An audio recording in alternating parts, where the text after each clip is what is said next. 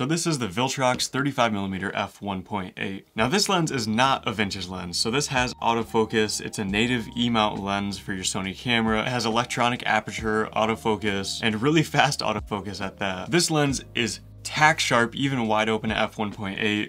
It creates amazing looking photos. It's a 35mm f1.8, so 35mm being that pretty much perfect middle ground, like not super wide but also not super telephoto lens. It gives you a really natural looking field of view, and personally 35mm is my absolute favorite focal length. This lens does struggle a little bit with chromatic aberrations, especially wide open, but once you stop down to f2.8 or f4, you're gonna get absolutely tack sharp, really low chromatic aberration, just really pristine looking images. It also has just a small bit of vignetting wide open, but once you stop down to f2 or f2.8, that'll go away as well. It's made out of metal. It feels really good quality in the hand. It has a 55mm filter thread. It actually has this manual aperture ring, which is really unique as well. Now, the only issue I have with this lens is you really can't get super close to your subject. Now, I'm not really asking for like macro level type of stuff, but you just can never really get as close as you'd expect to or really think you can